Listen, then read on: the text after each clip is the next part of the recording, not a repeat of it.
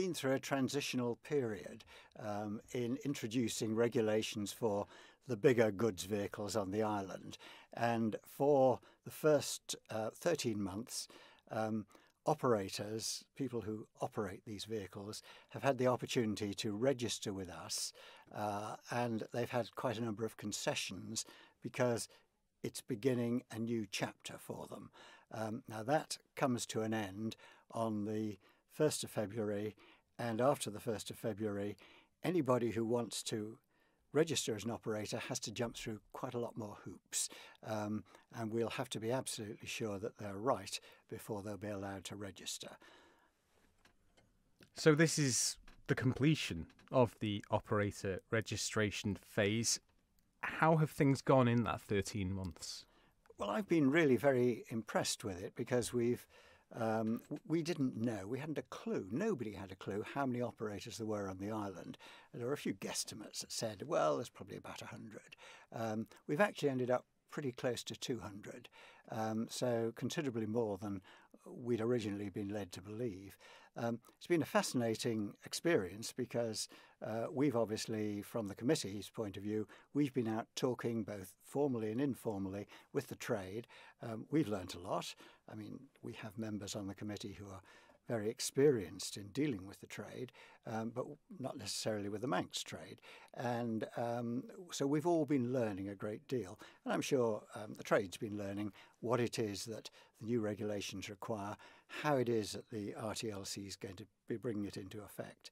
What's been really encouraging is an awful lot of the trade have shown a great willingness to try and improve, to try and meet the regulations where they weren't meeting them before. And I'm really quite heartened at the way that's gone. So things generally have been received positively by the trade then, have they? Oh, I think so. I mean, inevitably there are a small number of people who probably would rather we weren't there and they didn't have to be regulated and they didn't have to maintain their vehicles to the extent that we are now requiring them to. But at the end of the day, it's all about public safety. It's not about sort of what people would prefer. It is, we must keep the public safe. And we all know that there have been in the past events where people have been hurt by poorly maintained goods vehicles. Our job is to, we can't eliminate it, unfortunately, but what we can do is reduce the risk. And now those people who are operating wagons, they've got to go and make sure that they're checked every quarter for a full safety check, and they've got to have a proper maintenance regime running. And from where necessary, we'll be going out and checking that that's actually happening. Has the operator registration phase, has it thrown up any areas for improvement? Any things that could be tweaked along the way? I think while obviously the big operators, particularly those who operate across, all this has come as no surprise to them at all. By and large, they were complying with it, although sometimes their on-island operation was not sort of 100% complying. But they knew exactly what needed doing and they've got on with it. For some of the on-island operators, it's all a bit new to them. And the fact that we're requiring them to have those lorries checked and the checks recorded every day before the lorry goes out, that's caused some people to raise their eyebrows, but they're recognising that that's a standard that's required of the trade really around the world, or certainly the better regulated jurisdictions. So all we're doing is bringing people up to a standard that the public would really expect. Where do things stand with enforcement? How's that carried out? Well, enforcement so far has not been something that we've been applying because we've been in a transitional period. We're giving people the opportunity to get used to the new situation.